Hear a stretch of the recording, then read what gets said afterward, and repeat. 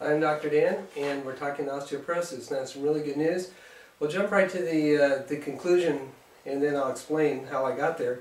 But basically, gluten sensitivity and osteoporosis can be connected.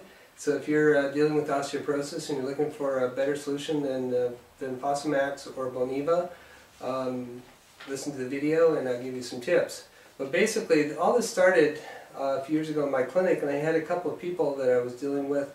One very active person, I think mid-30s, and thin and blonde, PE teacher, very active,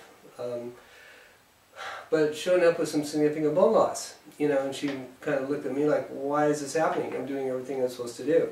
And the other person was also blonde, thin, tall, and probably early 50s at that point, but her bone density had gone from very normal, very good, to significant osteopenia in just a few years, and that progressed within another couple of years to osteoporosis in her hip.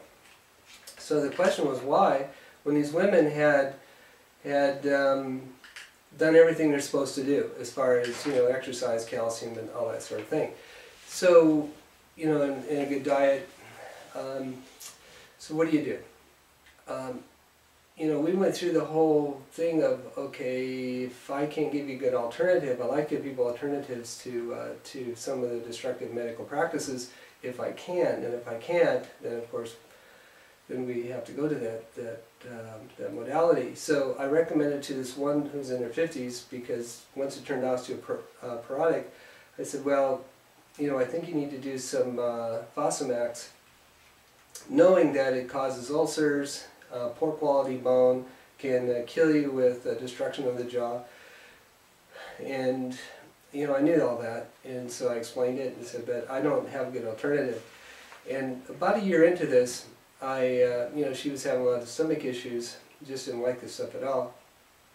We ran across a really good article about some studies that were done in the Mayo Clinic in the 50s with something called Strontium. They're giving these women about 800 milligrams of strontium a day, and in place of calcium. And the body can actually uptake strontium like calcium and produce a decent quality bone where calcium's not working. And in a study in the Mayo Clinic, they were using women who already had osteoporosis so bad that they had compression fractures of the lumbar spine. And they had excellent results in all of them to complete resolution of any pain that was associated with these fractures. So I was excited, and we thought, well, let's give this a try. So, she went on Strontium for a year and a half, maybe 2 years, and then did another DEXA, and sure enough, the osteoporosis had leveled out because it was declining rapidly. It had leveled out, so we were excited. So at least we got the problem under control for the moment. But further reading showed that Strontium only works for maybe 2 years in that neighborhood. So it's a short-term solution. So we continued to look around.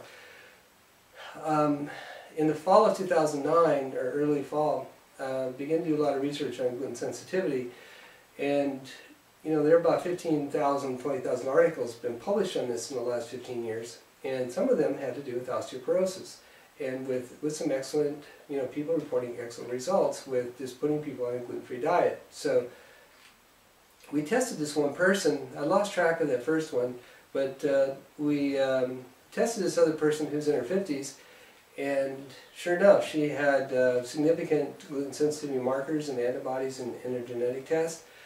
And so she went on a gluten-free diet January 1, 2010, and so this next DEXA was done, and the DEXA, of course, is the scan you do for bone density.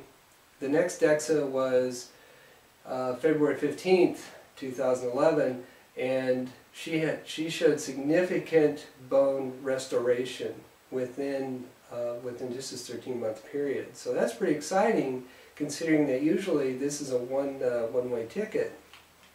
And so in her case, that going gluten-free and giving up all the bread and pasta is going to save her life.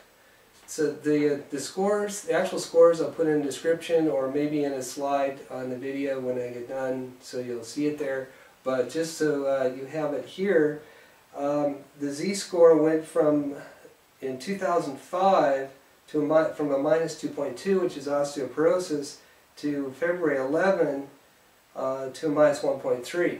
And she'd been off for this last score, she'd been off of Strontium for probably 9 months, so that couldn't have been the effect. She was taking something called Ostinol, and that's from a company called ZyCal Bioceuticals. And the folks at ZyCal tell me that you can expect a change in your osteoporosis in about a year to 18 months. And so she's been on this since probably July. So maybe 6 months, 7 months of Ostinol. So we're really not expecting that to have made much of a difference. So it appears that the real shift here was a gluten-free diet, which is good news because you can save your own life here. You don't have to, risk these poor quality bone and these other problems that that Boniva and Fosamax might produce. So I encourage you to check into this and see if this applies to you. If it does, great news. If it doesn't, well, some of these other options may be necessary for you. That's my osteoporosis report. Thanks a lot for listening. Hopefully that was helpful for you.